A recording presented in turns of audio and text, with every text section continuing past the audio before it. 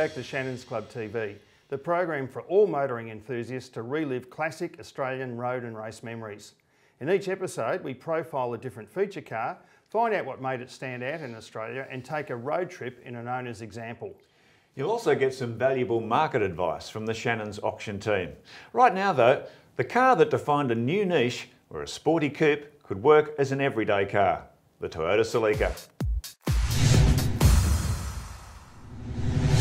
The arrival of the first Toyota Celica on Australian roads late in 1971 was unprecedented. There was no direct connection with a cheaper sedan, its styling was ahead of the trend, and it wasn't an obvious copy of any Western model. For just over $3,000, the exotic looks and sporty cabin were just the start. Even its high-cam Hemi-head 1.6 litre 2T engine and standard 5-speed manual transmission were not exactly common at this price in 1971. A twin-throat carburetor then allowed it to match a 2 litre in performance with the economy of a 1.2 litre model on the highway. Although Australians had been introduced to the Ford Capri and Holden Torana GTR just 2 years earlier, the pillarless Celica Coupe had extra style and refinement. And as a Toyota, it could replace a Corolla as everyday transport. It was also perfectly timed for the global oil shocks that followed its release. Mark, even if the Celica's hotter twin-cam engines were not offered in Australia for fear of creating insurance problems, the Celica still gained a fairly high profile on local racetracks. How did that happen? Well, even though the twin-cam Celica wasn't sold in Australia, it did meet FIA Group 1 homologation rules, which demanded a minimum of 5,000 identical units being built and sold, which it obviously met. And in the under 2 litre class here, the dominant cars was the Alpha 2000 GTV and the Ford Escort RS 2000. And boy, when this Celica arrived, this twin cam, didn't it shake things up? But it didn't matter that you couldn't buy one. The Celica's secret was a body much smaller and lighter than obvious rivals, but it didn't look it. Built on a short wheelbase and weighing only 970 kilograms, it was closer to a Corolla in several areas, yet was competing with coupes based on sedans from the next size up. The tight rear seat was the only giveaway. After a dream run between 1971 and 1976 with few changes, the Celica hit turbulence later in 1976 with Australia's first major emissions requirements. It never fully recovered as a car, but a steady flow of loyal and less fickle buyers meant it was no less successful.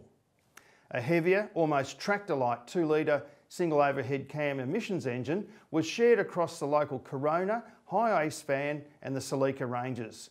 Overnight, the Celica went from a freewheeling fun drive to a high ace van in party dress. Despite ongoing body changes and mechanical upgrades, the Celica never could quite throw its new reputation as a hairdresser's car. Sales remained strong even after enthusiasts shopped elsewhere, as Toyota still refused to offer the inspiring twin-cam models. The second generation swoopy Californian looks, penned by a former General Motors designer, ensured instant success in Australia. Even the razor-edged wedge that followed sold well.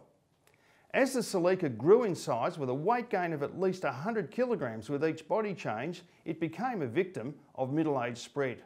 It was little more than a Corona with a fancy coupe body. The extra weight, gruffness and performance of the final rear-drive Celica with its 2.4 litre version of the old emissions engine highlighted how much the rest had slipped. Before the Celica badge was totally discredited, a new front drive model took its place in 1985.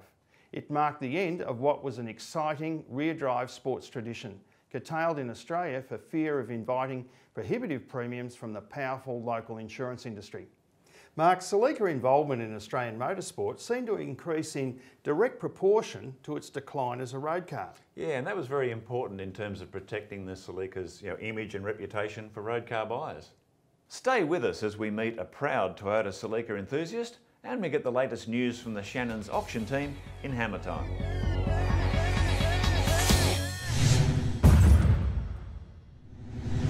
Motorsport success has played a key role in changing public perceptions of many car makes and models over the years, and one of the best examples of this was the Toyota Celica when it competed in Australian touring car racing in the late 1970s and early 80s.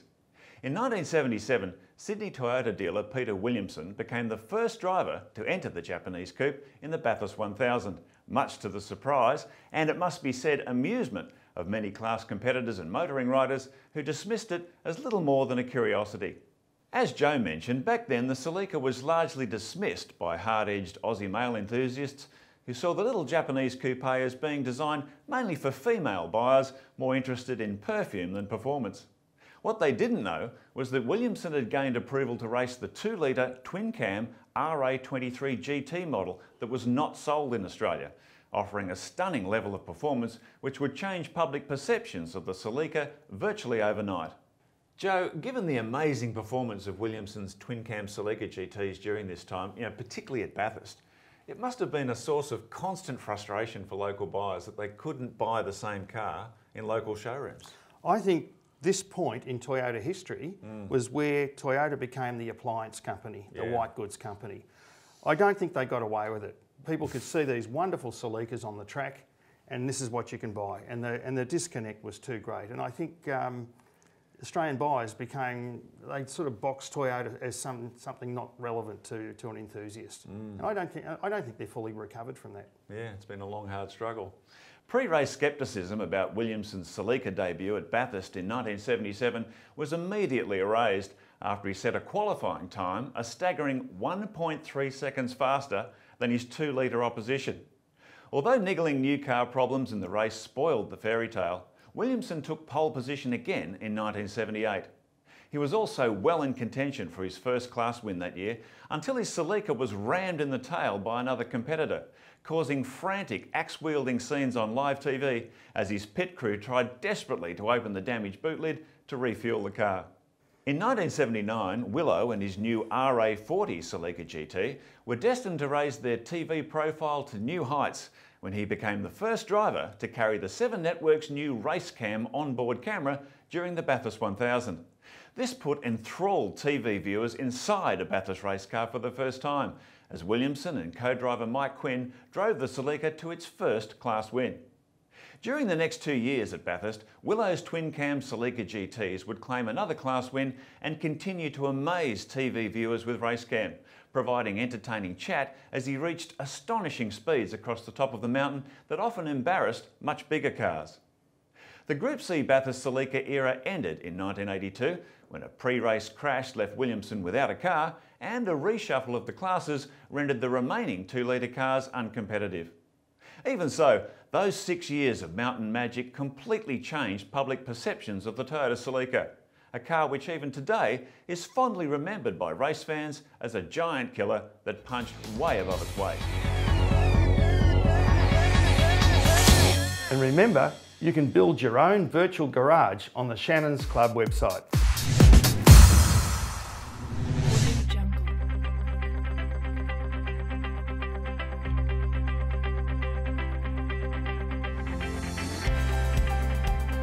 My name's Stephen Farmer and this is my 1977 Toyota Celica LT Fastback.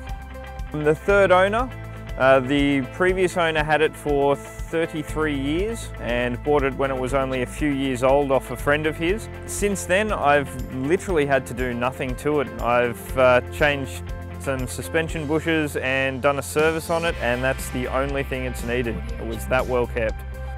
My very first car was an 88 model Toyota Celica, so certainly not as sought after and desirable as this one is. Ever since then it was such a good car that I fell in love with Japanese cars and Toyotas in particular, and just always had a bit of a passion for them. So the opportunity to own the car that started it all for the Toyota Celica range was an opportunity I couldn't pass up. It's a Toyota 18RC, which is a 2-litre single cam, single carby engine. It's a little bit agricultural, certainly doesn't make a whole lot of power and torque, but solid as an ox, and it'll go forever and a day. The rear seat actually folds perfectly flat against the boot floor, and I've recently fit a full set of wheels and tyres in the back of the car, which you'll struggle to do in most modern cars.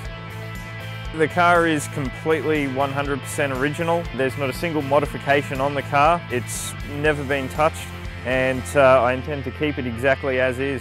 I don't think I'll be letting go of this one anytime soon. I think it's here for the long haul.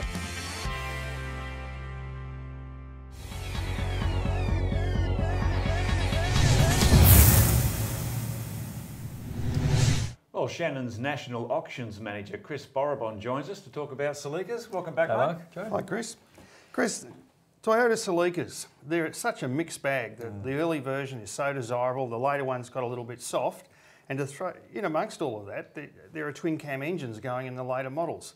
Can you help us make sense of what's going on in terms of values and what people are after?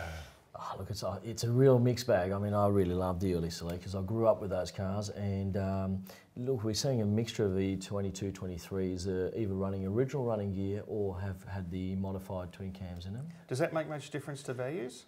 To some it does, to others it doesn't. It's quite an acceptable modification, and I think a lot of people are looking for the extra power, so they look forward to it. So is there a favourite Celica model?